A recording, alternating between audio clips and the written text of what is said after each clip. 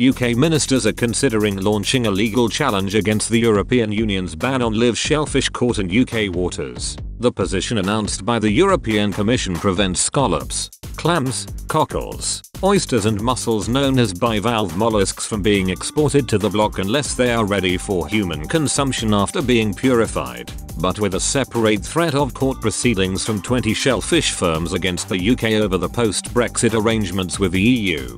Ministers are considering their options. Last night, a senior UK government source told, "The action brought by the shellfish firms is disappointing, but we ourselves are considering a variety of options to take action against the bloc. All options remain on the table until the end of the transition period." Producers were able to export unpurified unshelled products such as mussels to the continent, which would then be purified after arriving at their destination.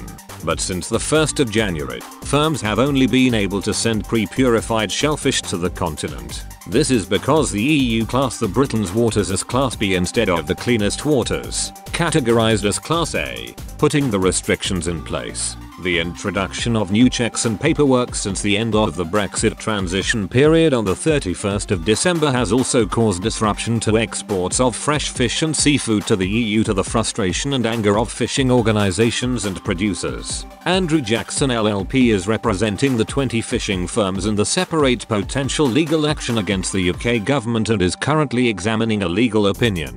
Partner Andrew Oliver said, "We are taking a leading counsel's opinion as to the government's actions in regard to the EU trade agreement and the assurances given by the government to make live shellfish exports. We feel that there has been negligence and maladministration regarding the government's negotiations on the agreement and its treatment of our clients." In response, Environment Secretary George Eustace branded the ban petty and indefensible. He added to the House of Commons Environment, Food and Rural Affairs Committee, "If they, Brussels, take a position that they just want the abolition of the trade altogether, then our ability to change that position is quite limited, I'm afraid. We can't force them to do something they don't want to do." A Department of Food, Environment and Rural Affairs spokesman said the legislation was clear that the export of live bivalve mollusks from Class B waters for purification could continue after the transition period. Our correspondence with the Commission confirmed this. The Commission have now amended their import rules without scientific or technical justification.